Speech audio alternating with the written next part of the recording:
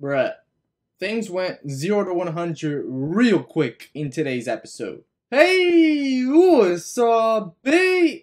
Operation iDroid here, and in this video, I'm going to be doing a review of Assassination Classroom episode 18. If you haven't watched the episode yet, I highly recommend you do so by following the link in the description below and coming back to this video when you're done. With that being said, let's head into the review.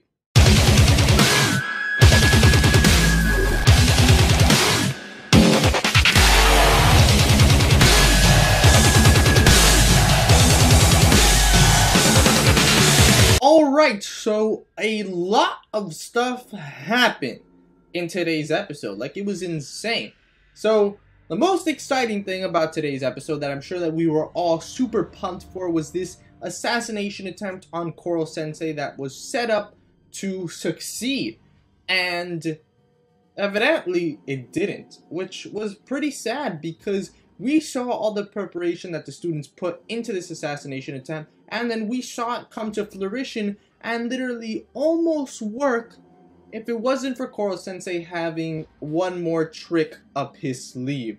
And this time, it seems that this trick has come back to bite the students in the butt, because out of nowhere, apparently there's someone else trying to kill Korosensei, and now, realistically, we've known that there's always been other people trying to kill Korosensei, like militaries, governments, and things of that nature. However, we thought that they all just said, you know what, let's let the students handle it. If they do it, they do it. But it seems like these other organizations had not given up and are willing to use Korosensei's biggest weakness against him, which, as we learned a couple episodes back, is the students themselves. Like, that is Korosensei's biggest weakness, because at the end of the day, Korosensei will sacrifice himself for any one of the students because he honestly cares about the students and their lives and if they will continue to succeed.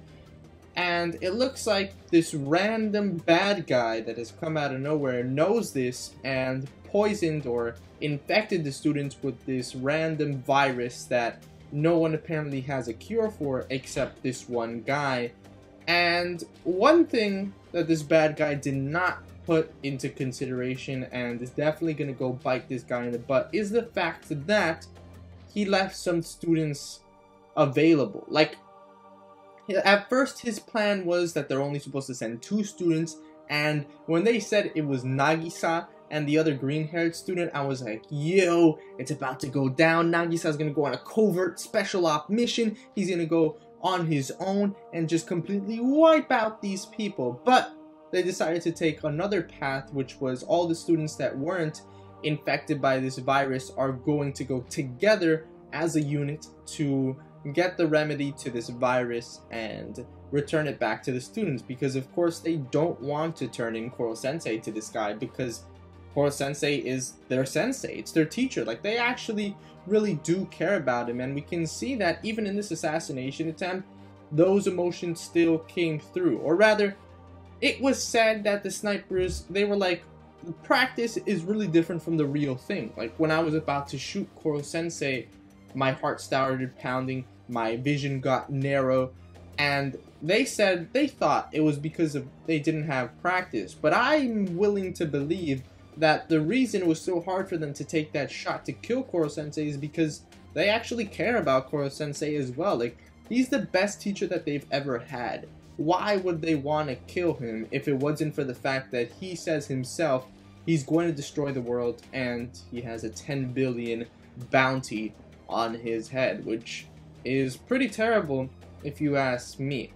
But all in all, I thought this was a very good episode. It really showed how far the students have come since the first day that they've been trying to assassinate Korosensei. Like, this was the first time that anybody has been able to put Korosensei in his all-defense form for 24 hours. And that goes to say something, because as we've known, military has tried taking him down in all these other organizations, and it was only the students that were able to make this card come out of his sleeve, which may not be the only card that Korosensei has in his sleeve, because Korosensei is literally just a bag of tricks, and I've been saying it since episode 1. Like, this man is a monster. I don't think anybody's ever going to be able to kill him. Like, he's insanely strong, and it just seems like he's impenetrable.